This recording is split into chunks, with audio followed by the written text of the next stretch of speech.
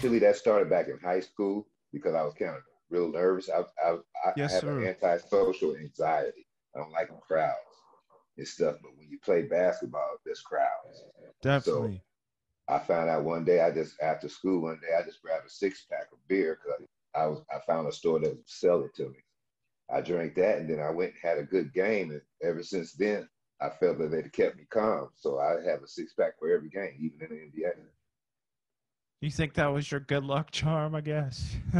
No, it kept me calm. Kept my mind stable because I'm SMI. I have serious mental issues that I had to have a drink in order to stay calm. If not, I would get erratic. I wouldn't be able to play. Definitely. Hey, I'm very, very sorry about that. But That's looking life. definitely. Hey, we all as people go through our own journey.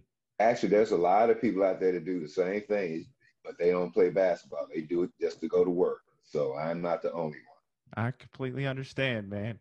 So life after basketball, how have you applied those trials and tribulations to your personal life, man? Well, I'm still applying them right now. I'm trying to get used to this situation, working at 9 to 5, try to find a 9 to 5, and just working a regular job. I was used to just making money and playing basketball, and now just working a 9 to 5. I have to get used to that and get disciplined enough to just keep up, getting up and going to work. That's my problem. I get bored or get and the SMI sets in. I just be like, man, I don't want to go to this job. I'm tired. And I had to think to myself, once it's gone, I'm like, man, I done messed up. So I have to work on that. Excuse me. Definitely. What would you say motivated you through your life so far?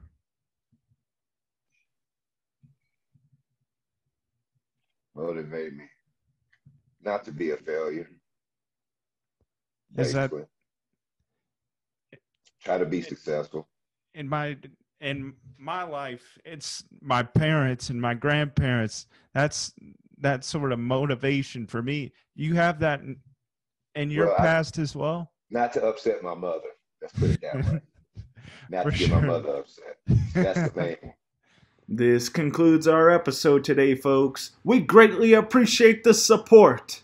And if you're not a subscriber yet, hit the subscribe button and the notification bell to get all our up-to-date content. And if you like this video, hit the like button. We greatly appreciate it.